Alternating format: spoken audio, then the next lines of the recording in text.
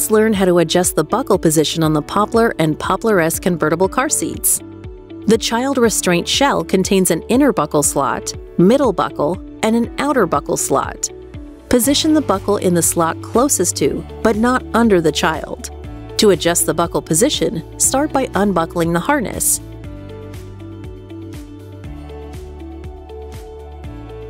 Next, open the click-tight.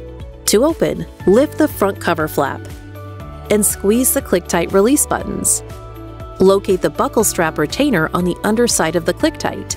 Turn the buckle strap retainer sideways and push it through the seat pan slot and cover.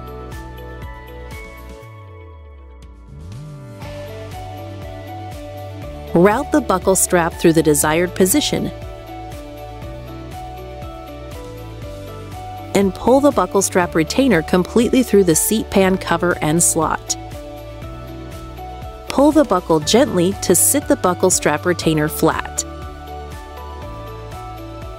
Close the click-tight.